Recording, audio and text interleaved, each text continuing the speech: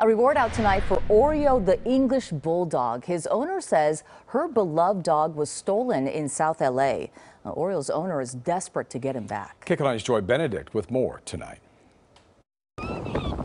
A trip to the West Coast turned into tragedy for a young woman from Florida as her English Bulldog is now missing. He's just like very special to me. You know, he just like kind of is like, I don't know.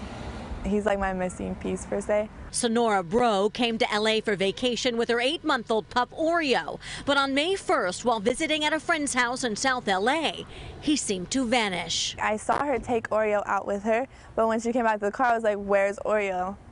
And she was like, oh my God, where's Oreo? Oreo was gone, and neighbors told Breault he was taken. He said that he saw somebody in a black hoodie carrying him, a dog, the description. He was like, yes, a bulldog, black and white bulldog, carrying him down the street in his arms. With no security video, Breault says police just took a report, and animal control says no one has turned him in.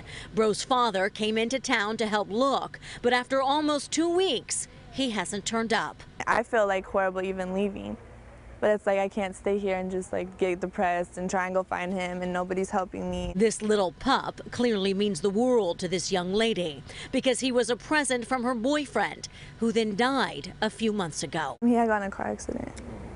Yeah, so that's why he's kind of like my last little piece. Breault says like many English Bulldogs, Oreo has health issues, which is why she's worried whoever has him isn't giving him what he needs. His breathing, everything is very like particular. He's allergic to a lot of food, so I don't know what they're feeding him.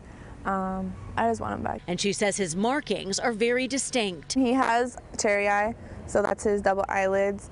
The distinctive one about him is that he has 2 cherry eyes. So if you see this piece of her heart, she's begging you to let him come home. I'm just hoping that someone can come forward and do the right thing. This family says that they don't want to press charges. They don't even care who took him. They just simply want Oreo back, and they are offering a reward for anyone who brings him home. If you have any information, we have some contact information on our website. Joy Benedict, KCAL 9 News.